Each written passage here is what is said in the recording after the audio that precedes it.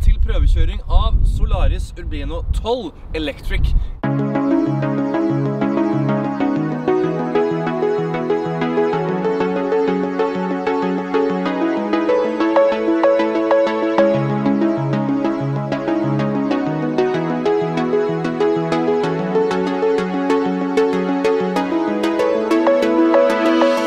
Velkommen ombord i den nye Solaris Urbino 12 Electric. Her inne har vi jo et føremiljø som er veldig oversiktlig og greit, og alt er jo på skjermer nå. Så nå har jeg girvelger på skjermer, jeg har alle informasjoner på skjermer. Det eneste som jeg nå har fysisk, det er luftuttakene. De er fortsatt ikke blitt digitale. Og så har vi dørene og litt grann varme og litt sånn nødbrytere her på siden.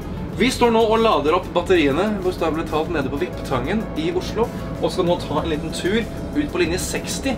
Og dette her er den linjen bussen faktisk går på her i Oslo. Det første man gjør, det er å sette bussen i nøytral, sette på håndbrekket, og så er det en knapp på venstre side som viser pantografen. Trykker på den, så kobler den seg opp. Og da får du opp et symbol på hvor mye spenning du har igjen, og så må du da vente i noen sekunder før du kan se at ladingen starter. Så vi kobler av pantografen, og da er det bare å sette bussen i drive, hiver av brekket, og så tar vi en tur på linje 60 her i Oslo.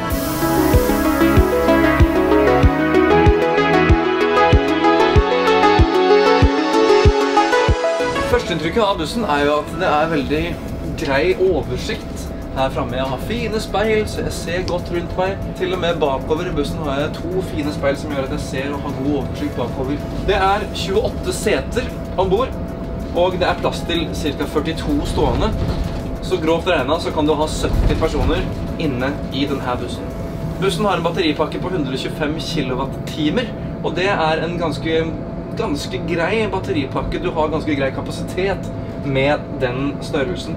Men Solaris leverer jo batteripakker i alle størrelser og fasonger, så dette kan du selv tilpasse ut fra ditt bruk. Siden denne bussen går mellom Vippetangen og Tonsenhagen, så har ruten bare ett ladepunkt, og det er her på Vippetangen. Så bussen går ganske lenge mellom hver ladning.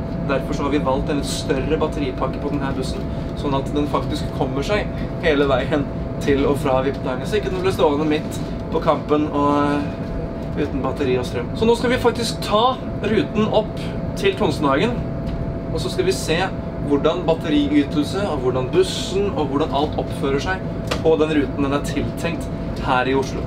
Og Oslo kommer jo snart til å bli veldig mye mer elektrifisert. Vi kommer til å se masse elbusser i Oslo i årene fremover. Så det er jo veldig gøy at vi nå får lov til å prøve denne her bussen på en reell rute i Oslo. Denne her bussen her har trafikkert linje 60 i over et år, og bussen har gått litt over 17 000 kilometer.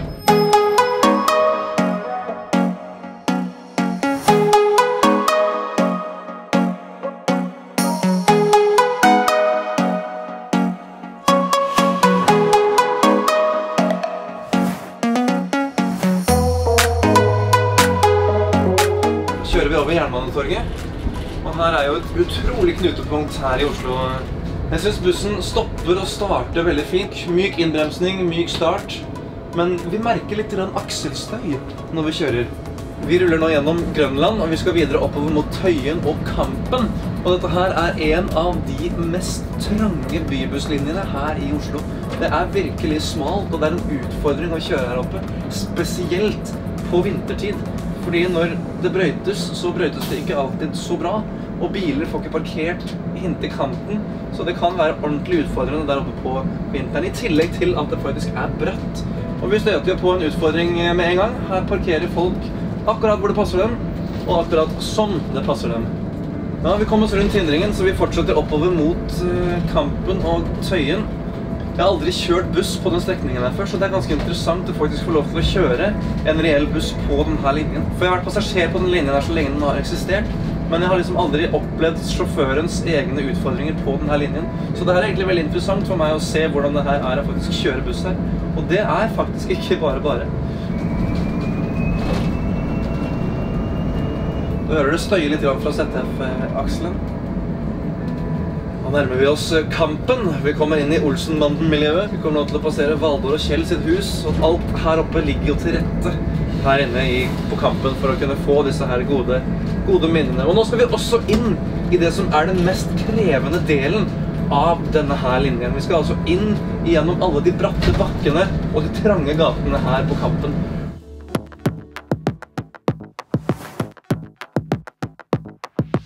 Her har vi altså mye utfordringer på vintertid med biler som står parkert hulter til bulter.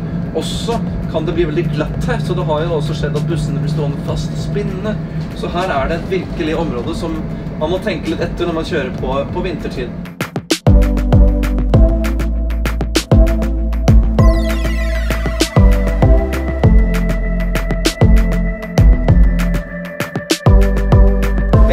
Over hvor utrolig bra pedaler den bussen her har. Altså, du kan virkelig kontrollere hvordan du skal kjøre bussen. Den flyter veldig, veldig fint, og den går utrolig godt i oppoverbakken. Jeg er imponert altså, over hvordan den tar seg opp i grisgrendte strøk. Det er myke, fine bremser, behagelig gasspedal. Eneste vi kan sette fingeren på er det at når vi står i en nedoverbakke og skal slippe bremsen, altså hillholderen, så kommer det litt rykk. Så den må vi kanskje bli litt mer vant med på en eller annen måte. Men utover det så er den utrolig behagelig både å kjøre opp og ned bakke med, og den trekker veldig godt i oppoverbakker også. Og der kom det rykket jeg snakket om. Mitt inntrykk av bussen er veldig bra. Den oppfører seg eksemplarisk.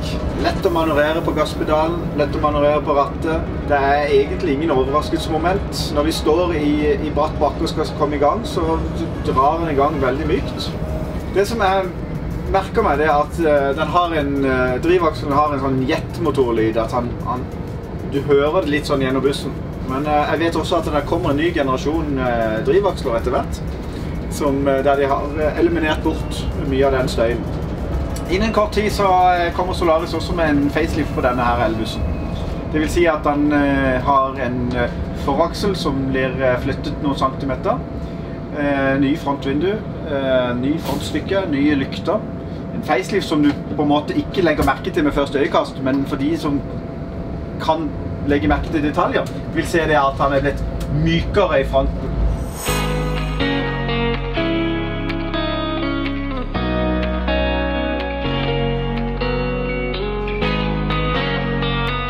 Nå har vi altså kjørt igjennom de trange bygatene med Jernbanetorget og de urbane bymiljøene.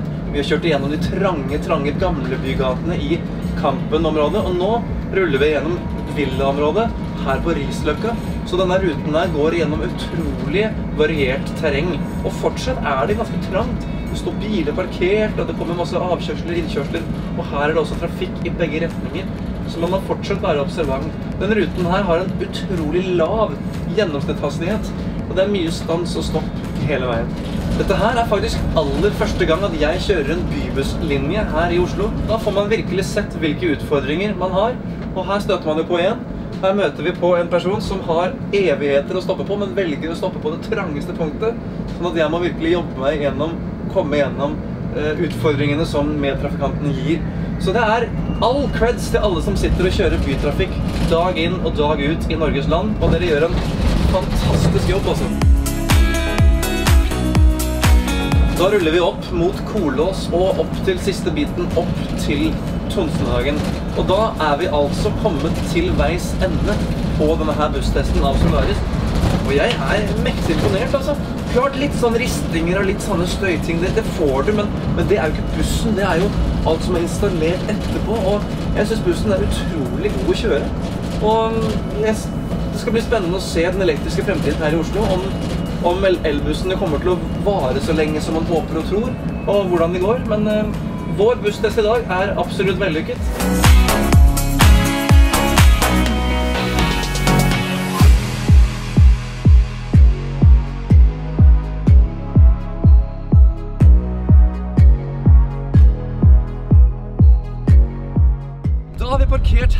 Tonsenhagen, og vi er faktisk i mitt barndomsmiljø.